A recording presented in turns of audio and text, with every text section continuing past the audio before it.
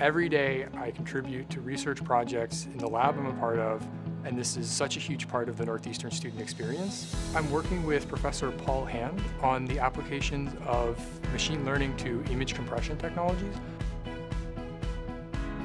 Our research is using multi-agent reinforcement learning. We allow robots to learn to cooperate and hopefully help humans live better lives. I did a research project focusing on exercise and cognitive health. There is no other college where I could have had so much opportunity working in the career path that I'm going to pursue.